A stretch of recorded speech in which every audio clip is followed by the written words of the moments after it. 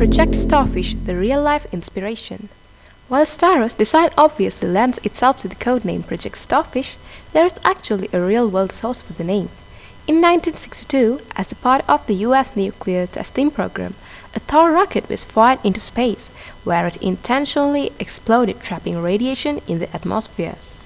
The test was known as Starfish Prime, and it fits with the idea established in the Suicide Squad, mankind interfering with space simply because they can.